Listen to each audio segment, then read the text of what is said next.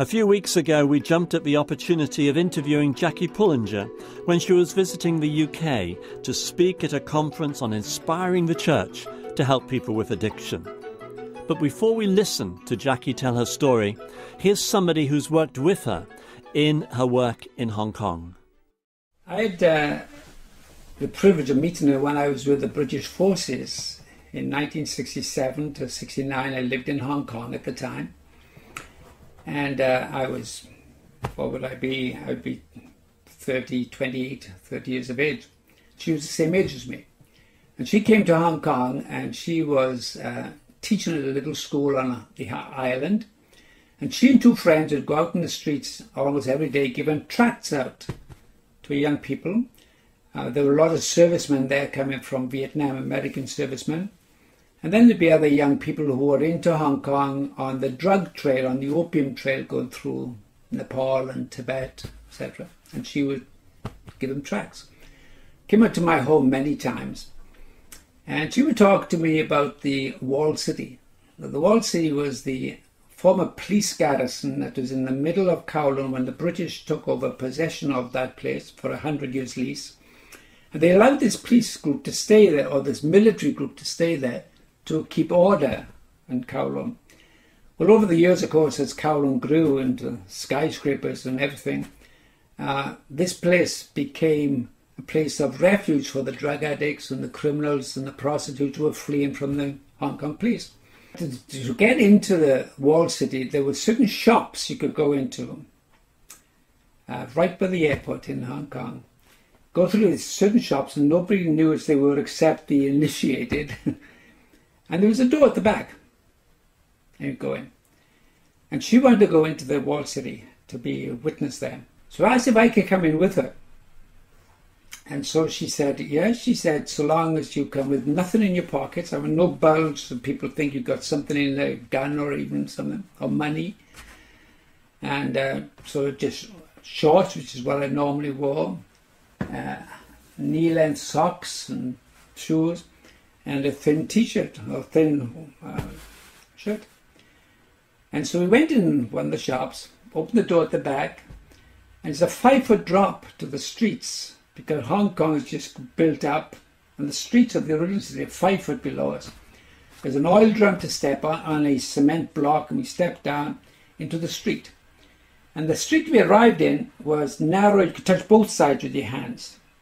And you could see windows. There were colour televisions and the people had colour TV, but the rest, it was just terrible, terrible state. And the street that I was on had a bottomless slope like this because sewage ran down the street. And as we got down, there's a prostitute over there who was half naked. There's a man over here who's twirling a knife, looking at these two intruders. These are the first two things I saw. And the sewage water coming down the street.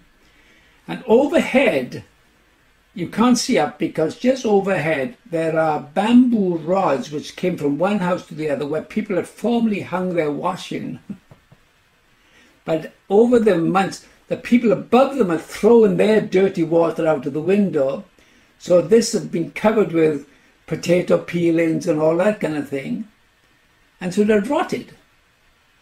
And so the people whose clothes had been destroyed or ruined just left them there. So overhead was this network of rotten food. And as we walked, Jackie thumped it, and you could hear the rats scurrying around as you walked.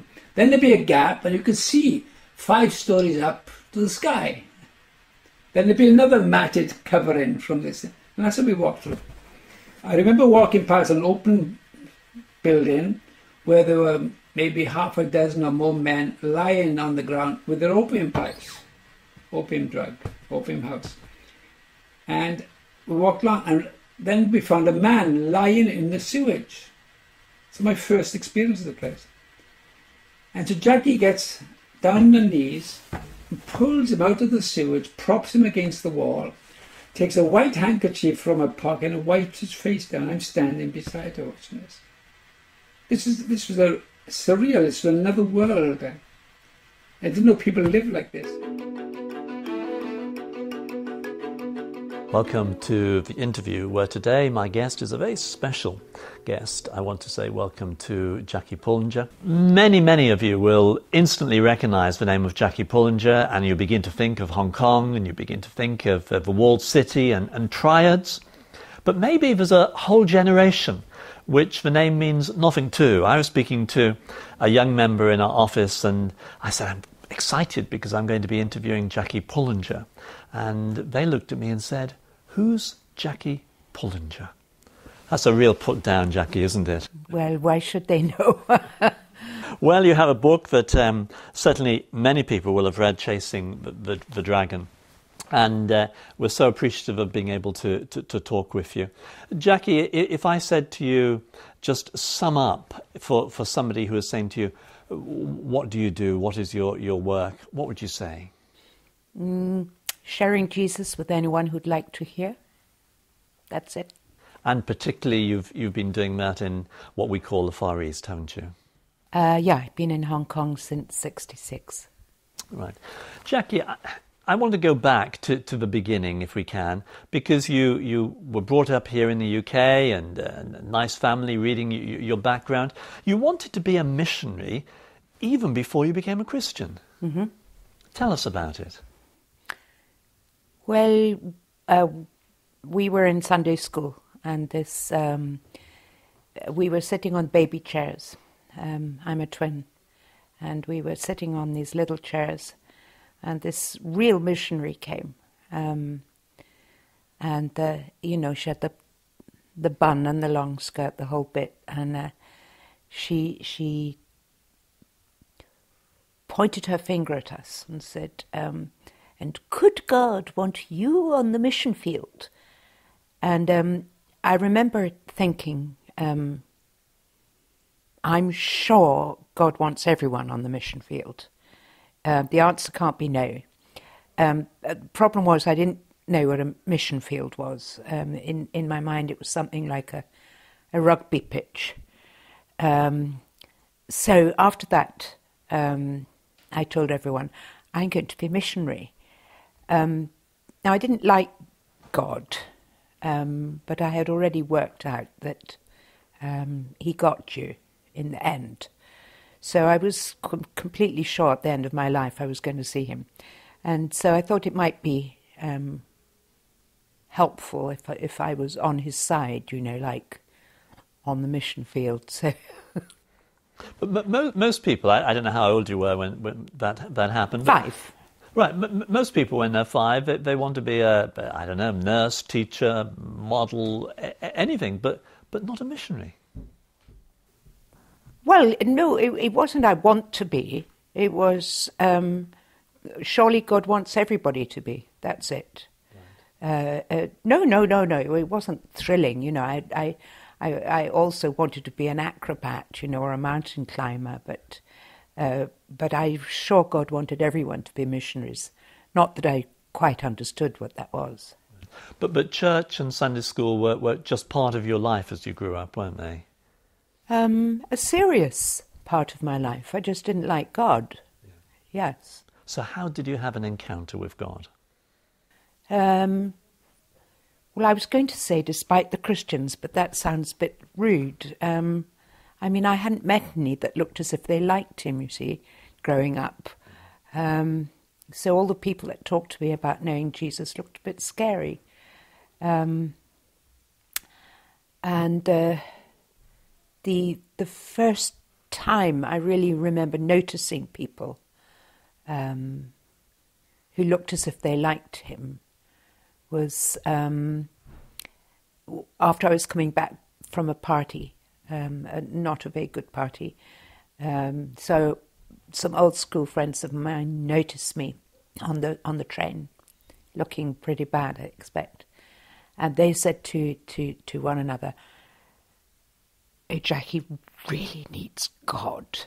But thankfully they didn't say that to me. So they just said, well, we have these parties every week where we sit around and talk and drink coffee, and there are some really nice men, and we talk about the Bible. So I said, well, yes, I would go. I was quite interested in meeting some really nice men. And that was the first time I actually met people who talked about Jesus and looked normal. You know, they talked about racing cars and bikinis as well.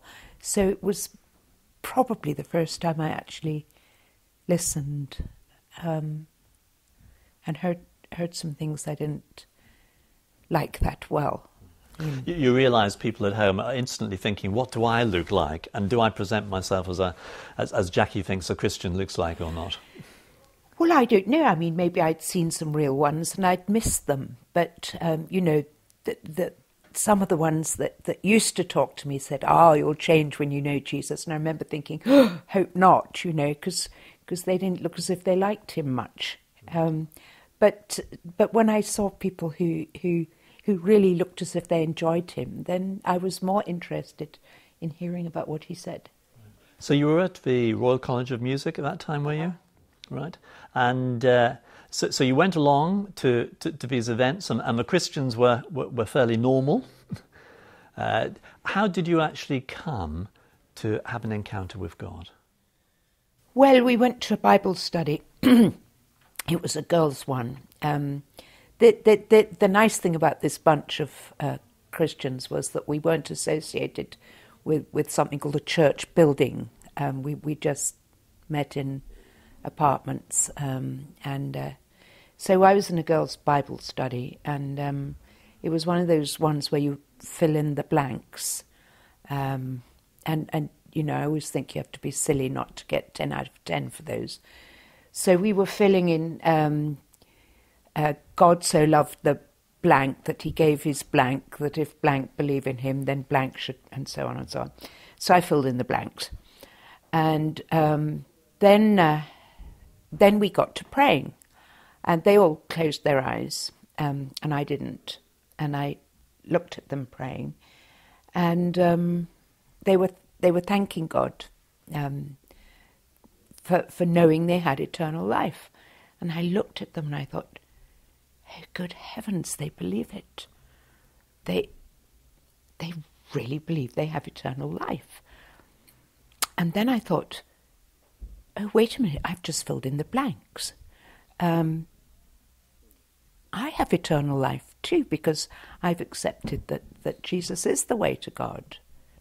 Not very happily, but I had. And so then I really thanked God for having eternal life, and I was really happy for about 30 seconds. And then I thought, oh, horrors. I mean, if I have eternal life, and I believe I do, because of Jesus, that means some people don't. And I'm not sure if I can be thrilled at being with him forever when there are some people I love who are not. So my friends got up to cook risotto, and you know, I've just come to know Jesus, so I was a bit intense, and I was thinking to myself, risotto, you know, how can you eat risotto? There are people perishing without Jesus. So I went out to find one, and found a woman sleeping on a bench. And I suppose always been like that. So here you were, 5-year-old, you'd had a call to be a missionary. Now you've become a believer. Suddenly, the two come together. And if we fast forward your story, you end up in Hong Kong. But Jackie, you were only in your early 20s, and you didn't quite follow the route of how to become a missionary. In fact, didn't you apply to some of the societies, missionary societies, Well, and ask them if they would send you? Yeah, I did follow the route actually, because I've looked at the Bible. I just didn't follow the church convention route of 40 years ago. No, I once I knew I had eternal life, I thought, well, there's nothing else to do with the rest of your life, but share Jesus. So I began to pray about what to do, and he said, go. So every time I prayed, he said, go. So I looked up missionary societies in the telephone book. And the first one I came to, I won't tell you which one, was a fairly early letter in the alphabet. You realise everyone's trying to work it out now. So I wrote to them, and they said, well, no, you can't. You have to be 25, and you have to go to missionary college and learn how to be one. So I said, well, I'm terribly sorry. I think I can't wait till I'm 25, because Jesus might come back. So I am anxious to be going quick. And they said, sorry, those are our rules. So I couldn't go with them. And I said, well, can I go and teach in one of your schools and not be called a missionary? And they said, no, couldn't do that. Interestingly, I actually did end up in one of their schools because the lovely story, I mean, it was fun. Over the next few months, I kept praying, and God kept saying go, one way or another, through dreams, through visions, and through a prophecy. And this was in 1966. This was really before people were much talking about these things. But God said to me, go and I will lead you. And it ended up, you went and visited a vicar, I think, and talked with him because you were just getting confused in the advice. What did he say to you? Well, I said, God's been telling me to go. He's spoken to me through scripture, through prophecy, through a dream, through a vision. But he hasn't been very helpful about where, so I think I'll stay here. This was in the East End of London, and I'll help you. And he said, no, if God's telling you to go, you should go. And I said, well, I can't go, because he hasn't told me where. So we've got to stalemate. And he said, well, if God gave you a ticket and an old age pension and health insurance, you wouldn't need to trust him. So why don't you just go, get on a ship, find the cheapest one you can, calling in the most different countries, and pray to know where to get off. And so I thought, oh, that sounds such fun. I'd love to do that. But it has to be cheating, because I'm sure missionaries have to suffer. So I said, well, isn't that cheating? And he said, no, it's biblical. That's what Abraham did. He was told to get on a ship. He was told to go to a country. And he didn't know where he was going. And he spent a number of years not getting there. But he went because he believed. So it was a fun thought, actually, because I thought, anything could happen. The vicar was quite smart. He didn't give me the idea I had to get off the boat and do anything.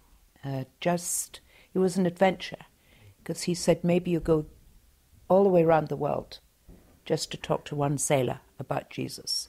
Or maybe you get off and play the piano for a week of youth meetings in Singapore and come back or something. So in a sense, I thought, I can't lose.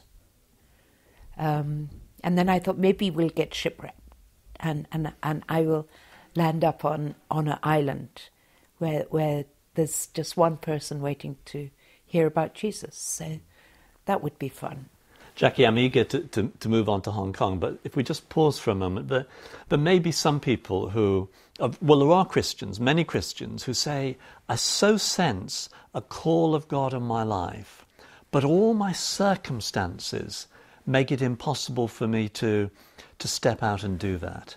How would you speak to them today and help them to say, look, overcome the circumstances if God's calling? No, I don't understand the way you put that at all. God's got a call on every life. So, and nobody can stop what God's called you to. So it's, we don't have to overcome that much. We just have to believe it and say, I'm willing. He does the overcoming, or he did the overcoming. So it's actually simpler, to do what God says than not.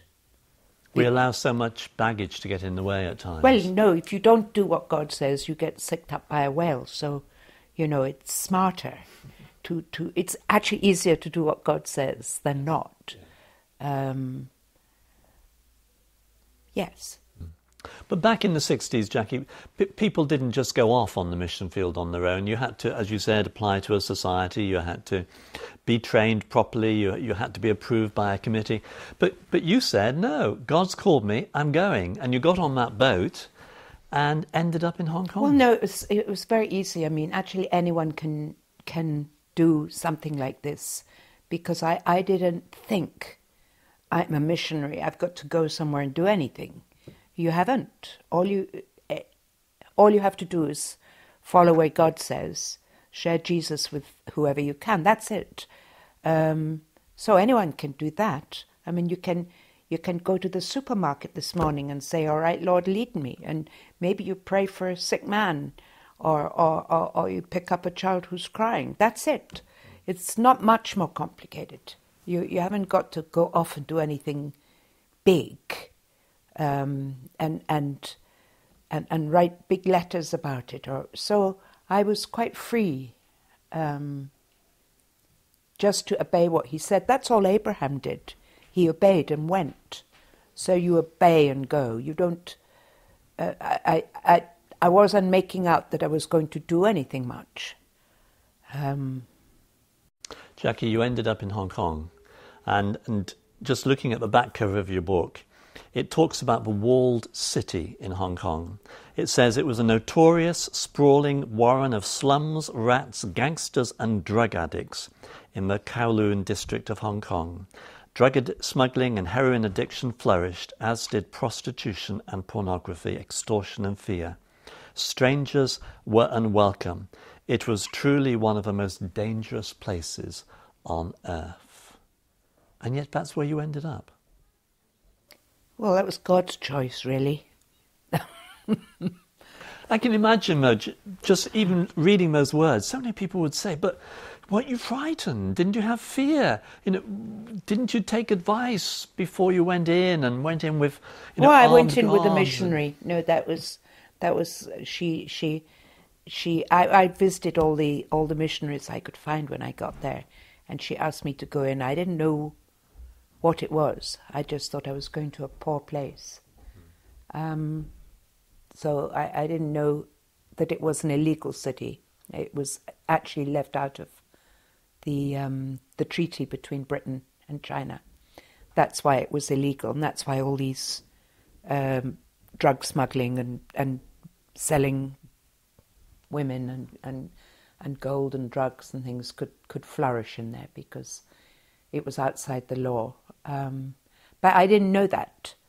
And after this missionary took me in, she had a little school in there. She asked me if I would teach there. And I already had another job. So I went and taught there for her several times a week. And I just found every time I went, it was just like there was singing in my heart. I liked being there. So it wasn't hard. I suppose sometimes I got frightened, but normally only frightened backwards.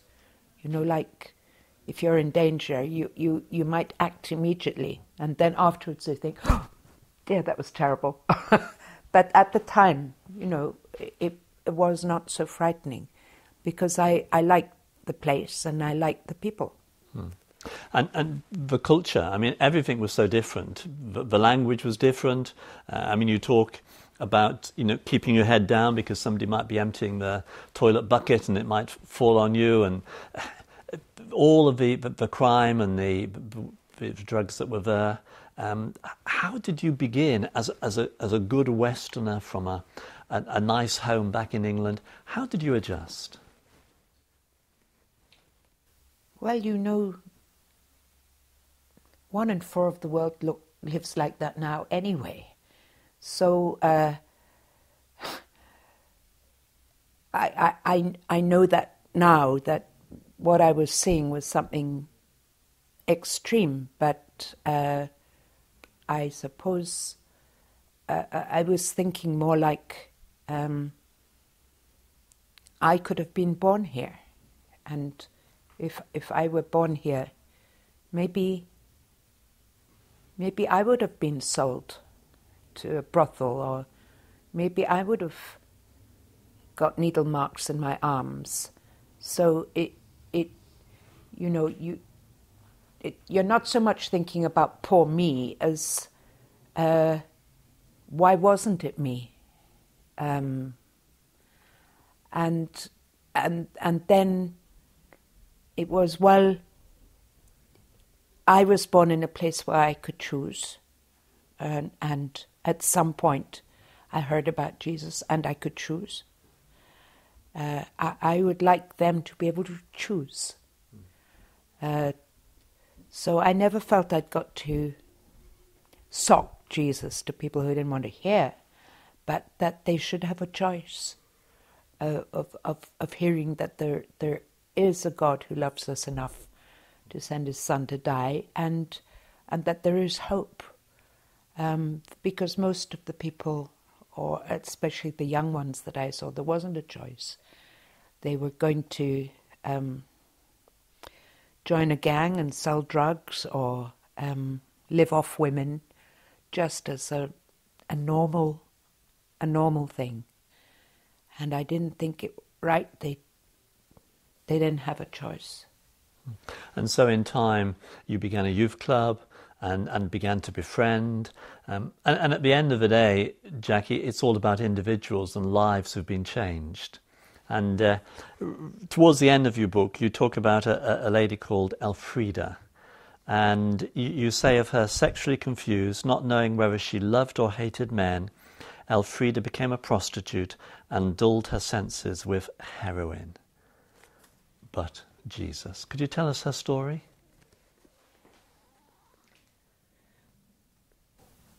Well, my home was filling up with men because the Holy Spirit had come on one man, and when in the walled city, he was one of the gang leaders, and when the Holy Spirit came on him, he spoke in tongues, and actually got off drugs without pain through speaking in tongues.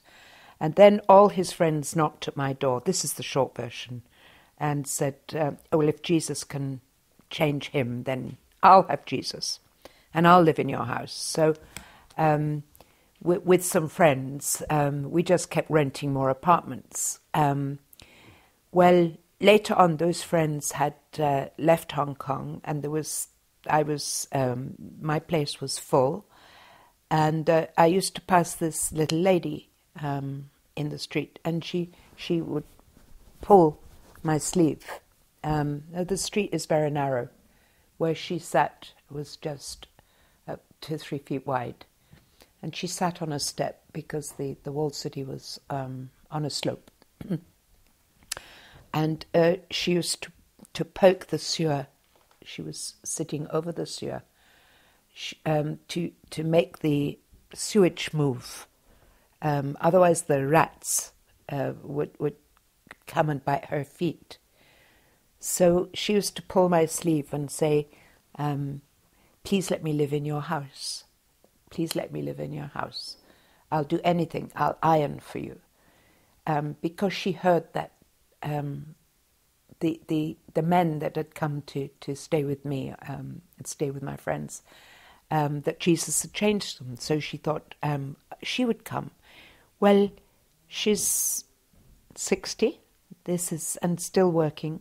And if she wasn't working, she was guarding the young girls, because that's what you do when you get old. There's nothing else to do. You guard the young ones. And so I thought, well, I don't think it's very suitable to take a prostitute into my home. So I tried to avoid walking past her, in case she believed in Jesus, really.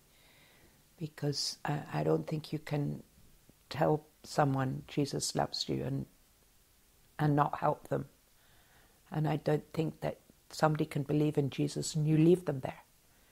So I avoided the street until one day I couldn't resist it. So she came to stay with us. We found a little cupboard. So she's very small. She's not 5 feet, and it was a very small cupboard. And I found some friends.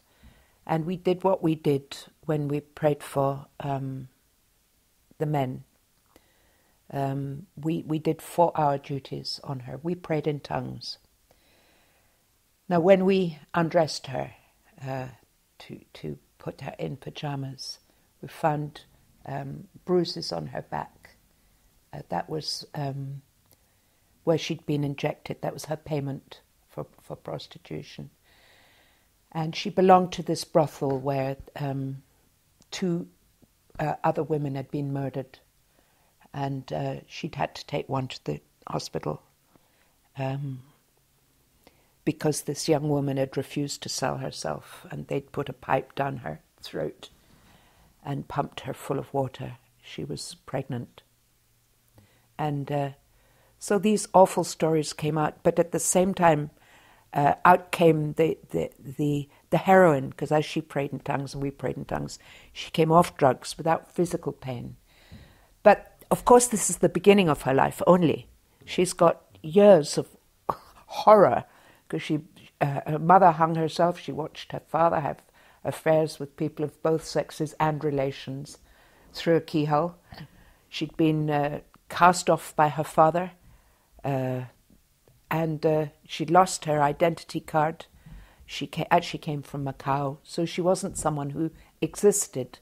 And the reason that she pulled my sleeve was she was afraid she would die and nobody would know she'd lived. She didn't exist. Anyway, she used to cry every time we worshipped, and we prayed for her. And after a bit I thought, oh, this is terrible. I mean, she has a new life, but she's got so much pain. However long are we going to have to pray for her? And then we started to take her to an old people's home. And she came back very cross one day and said, it's not like our place. In our place we have worship, and we sing, and we pray for people. And in there they just feed them. So she started to go to this old people's home and to pray for them and to sing to them. She went back to Wall City, found another old lady, it's still working, who'd been cast off by the brothel because she'd gone mental. And she was sticking to the bed because she urinated in the bed and there were bed bugs and everything. And she used to wash her hair and pray for her and tell her about Jesus. And once she began to look after other people, her pity for her awful life went. And she really changed. Later on she got married. And she got married in white, which was a great sight, waiting for all her life. And a few weeks later, another similarly aged lady came to her and said she was getting married and could she please borrow her wedding dress? And Elfrida said to her, yes. And then she came to me and she said, I said yes, but no, of course she can't. She can't wear white. She's been married before. And she has just continued to serve the Lord, has she? And well, she's gone to heaven now. Right. Yes, she's gone to heaven. A lot of that generation have. I mean, she was pretty old when she came to live with us. Yeah. But Jackie, I mean, just listening to that story of Elfrida, and I sense you took on their pain, you took on their hurt, and that's just one of what must be countless stories that you can tell. How have you coped emotionally with the whole pressure of it? Well, I don't think my heart's that big, really. I could mostly manage one at a time. That's it. But that seems to be all right because when Jesus died for us, I think he died for us as if we were the only one. So you do share the pain. I mean, you know, if there's people like her, and I still, after all these years, get called in the night, 3 o'clock, 4 o'clock. I mean, sleepless nights is it. But after each one, you can offload. You don't have to. You walk with them and you share their pain, but you don't. If you carried it, you would die. So, but you can offload, and give it back to Jesus because he said that the burden's light. But you're sitting there, if I may say, looking remarkably calm and sharing these stories. There must have been times when you were screaming at God, where you were in despair at situations that were happening. What? Scream at God? Were there not times when you were saying, Lord, whatever situation have you brought me into? Oh, no. No, that's about me. Okay, my life really isn't about me. If I'm still here, my life is about them. Okay, so if there's a difficult situation, I'm not screaming at God about what I'm going through. I mean, I haven't been raped. 1 in 5 women in the whole world has been, you know. So I've had it easy. I wouldn't scream at God. I'm much more likely to say, God, you promised this, and you promised that, and you promised this, and you promised that. I haven't seen it. Now I'm going to work this through with you until I see you do what you said you'd promise, because I believe your promise. You're not holding out on me. It's just that I haven't grasped how this works yet. So that's what I'm interested in. Not, you know, what a terrible time I'm having, but if you promised this, God, why are we not seeing it? And this is what I want to learn. So many people in the West are longing to see the reality of God in an even greater way than they are in their lives already. How would you encourage them to take this step of faith that you did and to begin to move out? Well, I think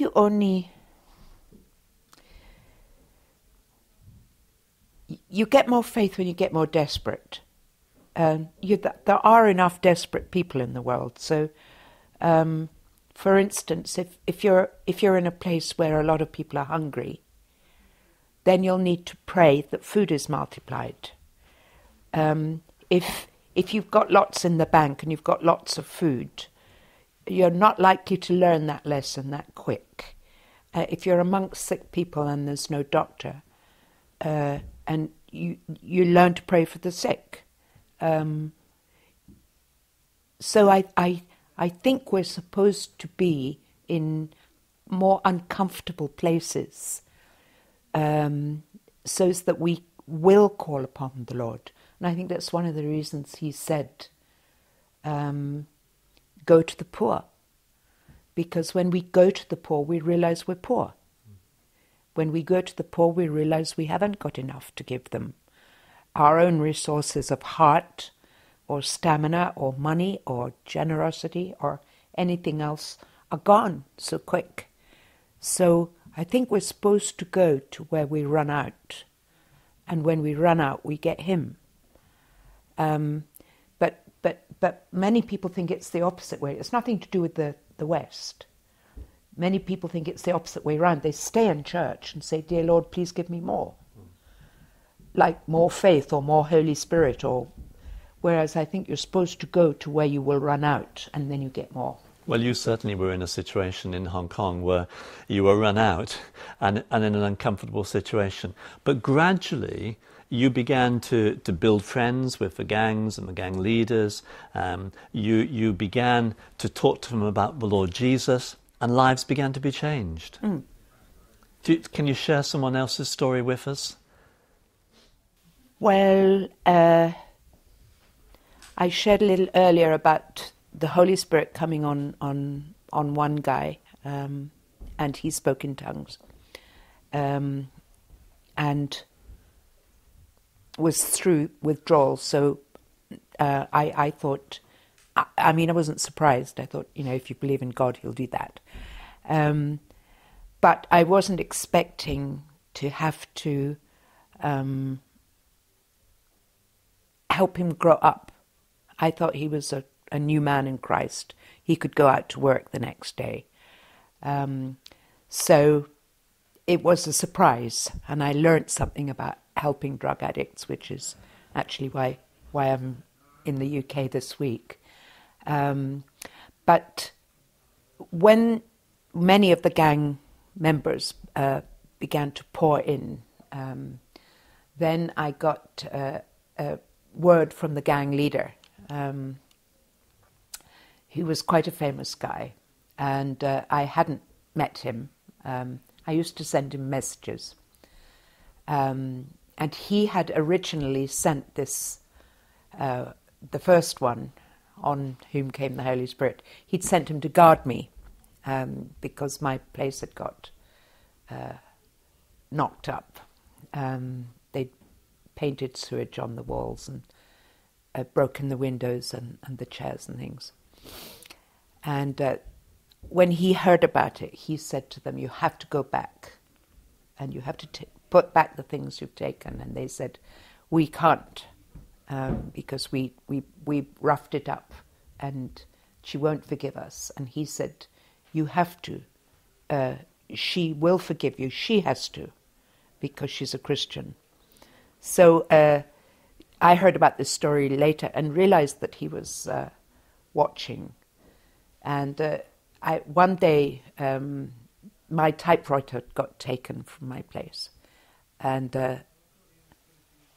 it appeared a few weeks later in my bookcase. And I said to the guys who were living there, who were, they'd come to Jesus, but they weren't very changed. And I said, "How did it get back here?" And they said, we don't want to tell you. And when I pushed them, they said, "Well, this came through Gogo," which was the name of the gang leader. And I learnt that he had found out who took my typewriter. He'd paid for the pawn ticket himself and told them, "Put it back and don't tell her it was me." So I decided to meet him, and I had to wait for several hours outside an opium den, because he was an opium addict, and I trapped him at the bottom, and I said, "Now we're going to tea." So we went off to tea, and he drank Horlicks, and we sat there, and God gave me words of knowledge. I knew he was afraid at night. I knew that, and I spoke to him as if I knew. And then I said to him, "Actually, I really want to thank you. You're just like Jesus. Because I was your enemy, and I've come to take your brothers away from you," because he he controlled about 120,000. They ran the girls and the gambling dens and the opium And dens. he was the leader He was of the the leader, gang, yeah. yes. And I said, I was your enemy, but that's what Jesus did for me when I was his enemy. He paid for my life with his own, and I was your enemy, and you paid for my typewriter with yours. You're just like Jesus. And he was so embarrassed. He fled, paying for the drinks with a $1,000 note. And years later, it was a great story. He got arrested and convicted when I was not in Hong Kong for having a large amount of opium, cooking it. It was about 3.5 kilos, which is a lot. And he'd been found guilty. And I went to visit him in the court after the sentence. And he said, I didn't do it. And I said, oh, come on, you've been found guilty. Just accept your sentence and I'll pray for you. And I gave him a Bible. And he said, I didn't do it. He said it was somebody else was cooking it in my wok. And so it's a very long story. But I found the person whose opium it was. It wasn't him. Yeah. But now he's been found guilty. So this person hadn't been at the trial. So I told this person about Jesus, very small little guy, whom I had to wait for several hours outside an opium den.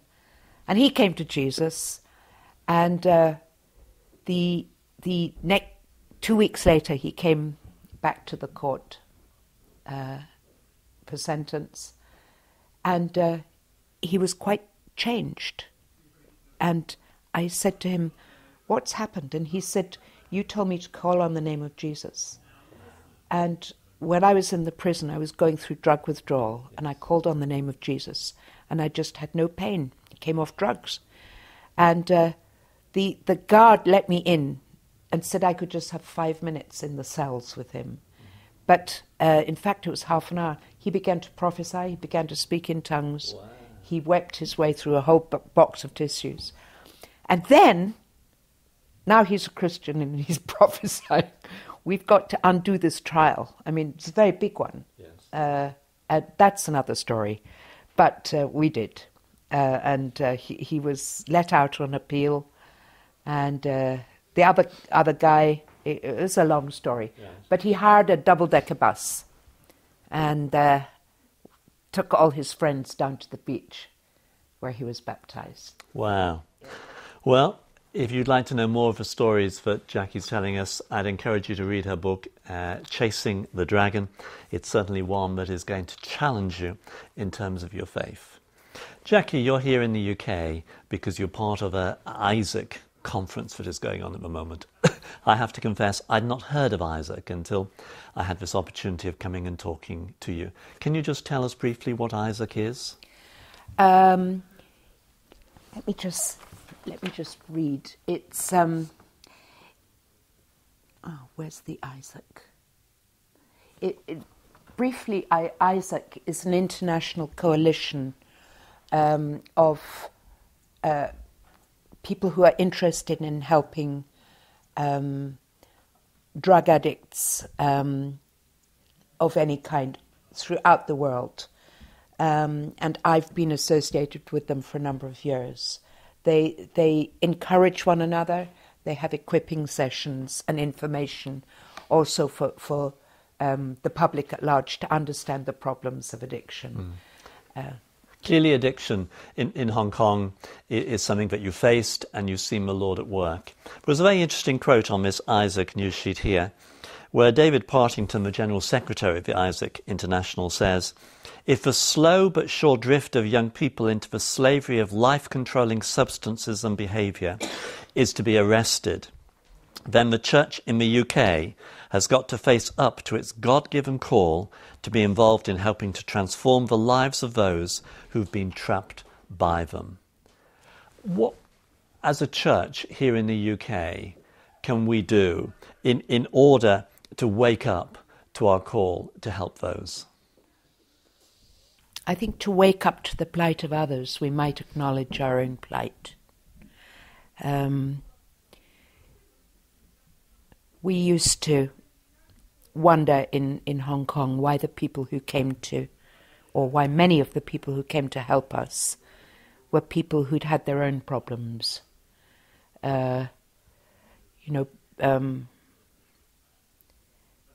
Difficult homes, difficult backgrounds, people who needed healing themselves.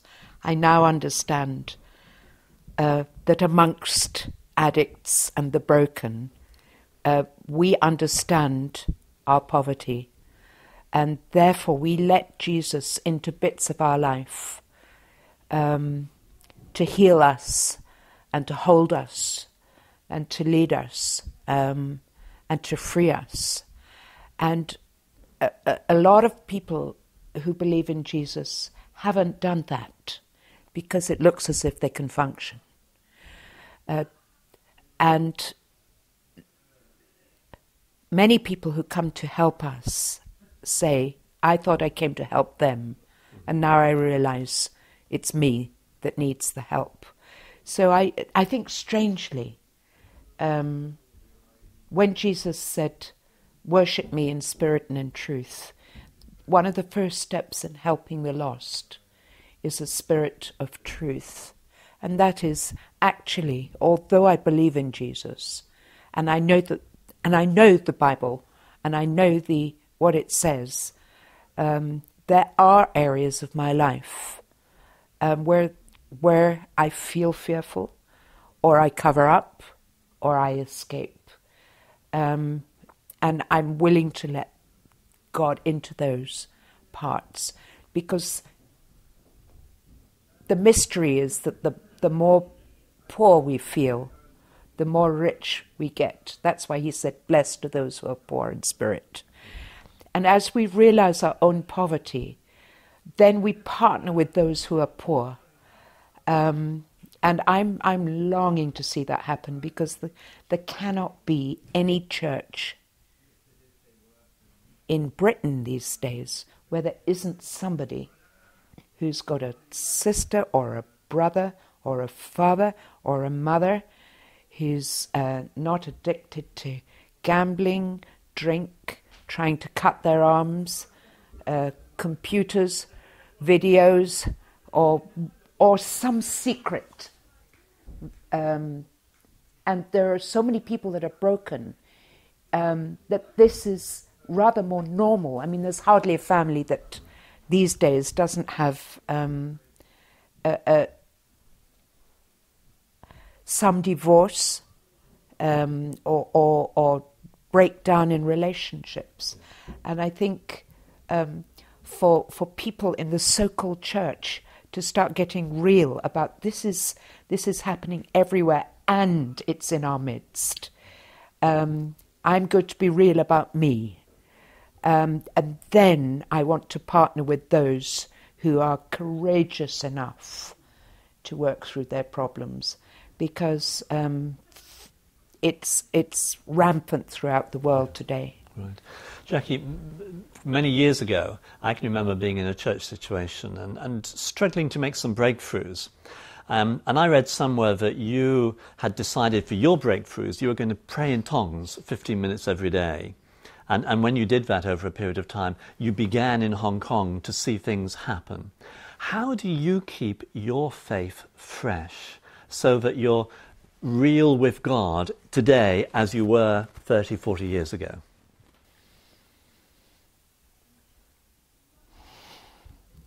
Well, if you're not real,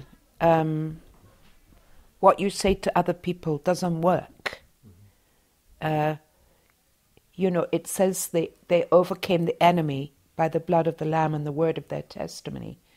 And the word of your testimony is sharing what's real now. We've spent a lot of time talking about my old story, but if I haven't got a real story now, then when I tell people about Jesus, it just doesn't quite work. For me, I need to keep saying, "Dear Lord, what is it in me, or will you show me what in me still needs dealing with?" Which He's quite kind to do. Not all at once, but bit by. And the fun thing is, the more that He shows me that needs dealing with, then the more of Him I've got to share with other people. So actually, instead of getting ashamed that you've still got bits that need dealing with, you think, "Oh, good! Now I've got some more healing. I've got more of Jesus to share with other people." That's how it goes, really. And as you travel from Hong Kong to England and to many other different parts of the world, what are you sensing that God is saying at this moment of time? Find the lost, and be kind to people, because that's how we're salt and light. Short and sweet. Finally, who would you say are your heroes, apart from the Lord Jesus Himself? David, Abraham. Okay. Jackie, it's been lovely to talk to you. If I said to you, how can we pray for you? What are the things that are happening in your life now that you'd like the church in the UK to be praying for? What would you say? Well, I'm here, hopefully, to get people involved with the lost, and if they would just pray that the Spirit would enable that to happen, because there's 1 in 4 of the world is dying almost of physical hunger these days, let alone dying for lack of Jesus, and that there is so many people to be reached before Jesus comes back, and I think there's not much time. Jackie, it's been lovely to talk to you today. Thank you so much for taking your busy schedule, taking time out to come and spend with us. I pray that the Lord will continue to use you and to bless you in all that you do for Him. Thank you so much. Thank you. Thank you for being with us today. My guest has been Jackie Pullinger. It's been a pleasure to have your company. God bless. Bye-bye.